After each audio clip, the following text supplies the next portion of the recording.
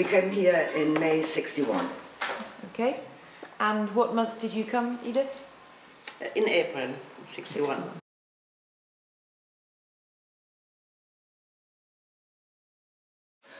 To visit the beach, the cinema. It was for when we had no school, and then we had fun with this. We went very often in the evening. We went to the cinema. It was because for the language, yes. of course, you hear it's better for I remember learning. I counted 70 times.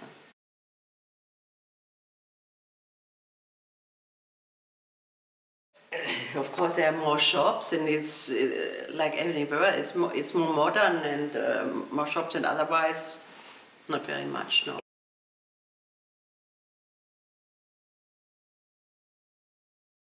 The modern equipment, but from the outside, nothing. The same stairs. We were always sitting the stairs.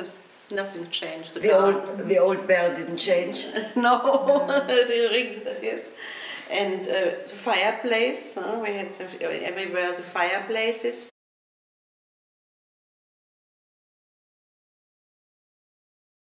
Yes. We had lots. Every day. We got out with many people.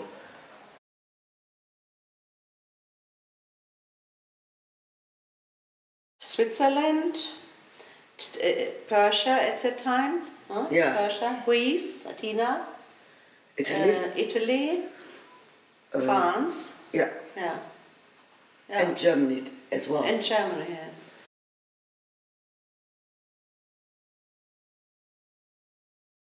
We had books we had to read in, and then write essays. No. And twice a week, I remember we had the so-called discussion group. And I remember very well in '61, the wall was built in Berlin. But at the time, I didn't live in Berlin. I was in the southern part of Germany.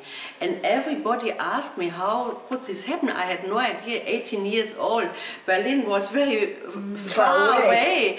And I couldn't imagine how they could build a wall.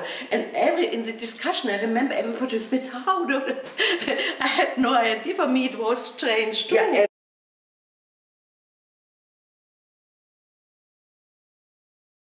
She was very intelligent, very well educated. She spoke fluently English and German, French and German.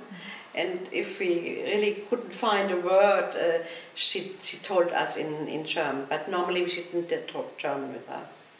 And she was very strict. She observed us if we talk only English, what we did in her. If she was near us, and she wanted always to know where when we go out, we had to say goodbye as a mother or grandmother. Yeah. She asked us where you are going. Of course, we often didn't tell the truth. What she had done, the same at home. And she wanted to know with whom, and she asked, who is coming with you? When I said, Enrico, oh yes, he's a good boy, okay.